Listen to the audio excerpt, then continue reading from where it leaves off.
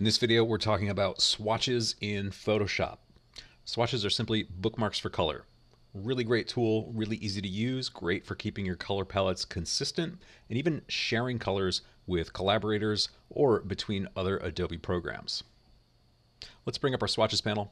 We can do that in Photoshop just by clicking Window in the menu bar, and then on Swatches.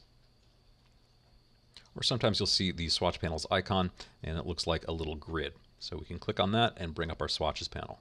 Inside the swatches panel, we've got our panel menu. We'll come back to that later. We've got a search bar that allows us to do a text search through all of the swatches that we might have loaded here. We've also got a set of colors that Photoshop is automatically keeping track of. So anytime we change foreground color, it gives us this nice little color history that we can jump back to if we find that we want to remember or save out a color that we've used. Now in the main part of the panel here, I can see a bunch of different groups or folders of different swatches, and these are usually set up by default when you open Photoshop. I've also got a few custom ones that I've already set up down here at the bottom. All the way at the bottom of the panel, we've got a few buttons for organizing, making new swatches, and deleting swatches or groups of swatches. Okay, let's go ahead and make ourselves a new swatch. So to make a new swatch, our first step is to set a foreground color. Now I can see here I've set a foreground color to this sort of light tan, and I've done that by using the eyedropper tool to sample the color from one of my cats here. I could set the foreground color in different ways too. I could come over in the toolbar, double click to bring up the color picker, and just pick any old color that I want. I'm going to go ahead and cancel out of this and go back to the eyedropper tool in my toolbar, and I'll use that to sample a color here from my background cat. So this kind of charcoaly gray color. That looks pretty good. So I've set that to my foreground color. Now on the swatches panel, down at the bottom, I'm going to click on the create new swatch icon. And here I'll get a chance to name and set a couple of options for my swatch. So I'll call this my other cat. And I get an option of whether or not I'd like to add this swatch to my library.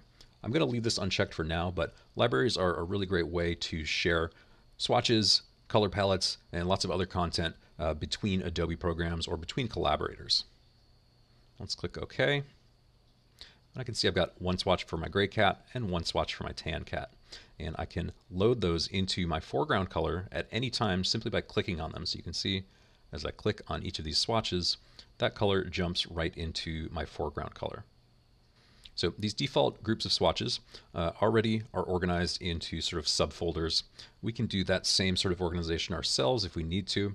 I could either take one of these existing swatches, click and drag it into a folder, or I could make my own group folder simply by clicking on the create new group icon at the bottom of the swatches panel. So I'm going to just call this my cat swatches. And I can see I get that group folder down at the bottom of my swatches panel.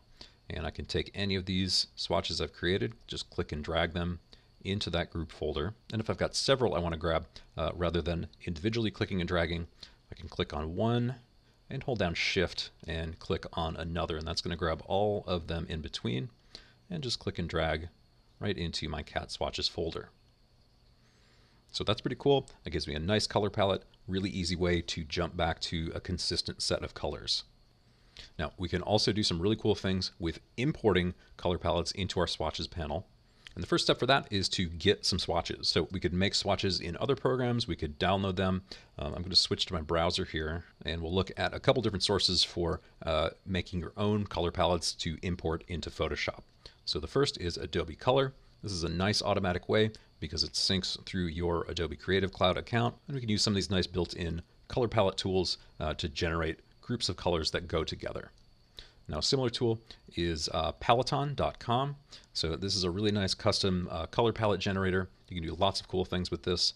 I've already gone ahead and set up a color palette you can see here on the right, and I've exported that using the export option as a CSS file. So that's one file type that we can use to communicate color swatches and color palettes between different programs.